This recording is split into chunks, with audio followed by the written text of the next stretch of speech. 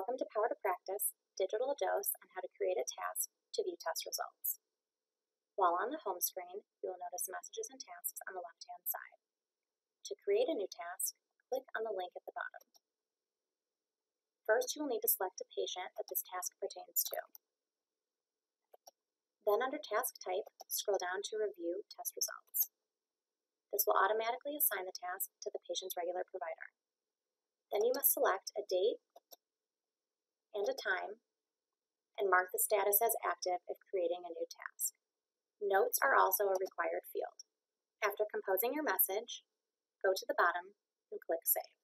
Please note that test results received from labs that you are integrated with will also create a test results task for the ordering provider of that